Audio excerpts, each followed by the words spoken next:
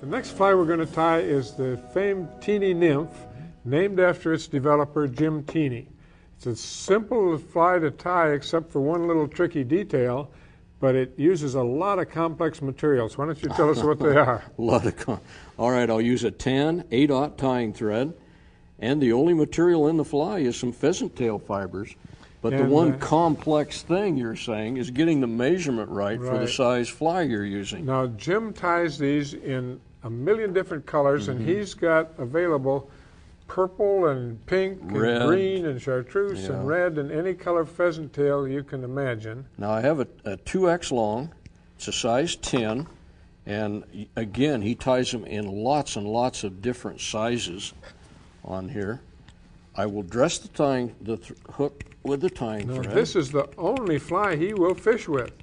Whether he's fishing for salmon or steelhead, I suppose in salt water. He's got some great big long things with legs coming out all over. Oh, really? Oh, yeah.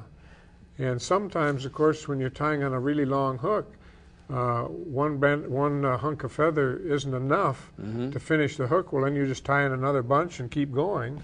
Now, what I've done is I've just stripped off some of those fibers. I'm trying to get them as even as I can, because this is, like you said, the tricky part.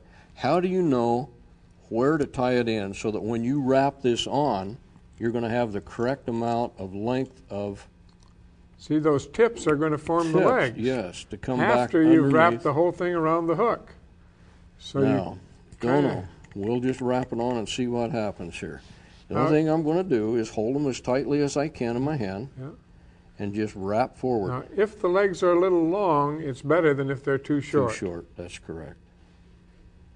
Now, if I were tying this for myself, I would rib the fly with a fine copper wire. Yeah. Now, I've lost one of them there, but I'm going to go ahead and tie that down, what I have, and not worry. Hey, you nailed it. That might be a good one. I think so. And then I'm going to just grab all of these, fold them to the rear, and then you build the little head, and as you wrap backwards, you capture all those legs to keep them going out toward the bend of the hook.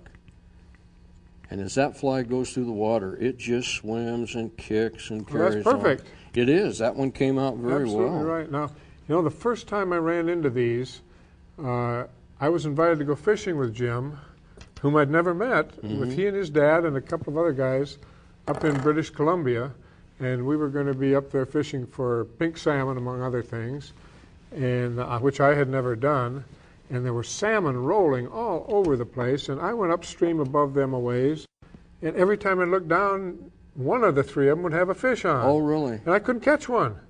No matter what I put on, I could not catch one. They were laughing and having a great time, and I went downstream to see what they were doing.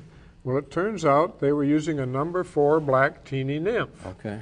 And they gave me some, and I started catching fish, and for the whole time, what are you using? Oh, I'm experimenting with the black number 4. Oh, wow. And I've since caught sockeye salmon on them, a variety of things, but as I say, that's all Jim fishes in a variety of sizes and colors, and he's an outstanding steelhead fisher. Now, I've seen this fly tied where it will be on a longer shank hook. They will do the wrap just as we did here, but then come to the center of the longer hook, tie the legs off here so it's coming down. Another clump, run to the front. Now you have a basic double leg. They can either do it that way, or they can just tie it in without another the legs. section. It just depends on what they're doing. Just exactly well, that's what the you're Teeny looking Nymph, for. and extremely complex. Extremely complex. Nothing more than pheasant tail fibers and tan tying thread.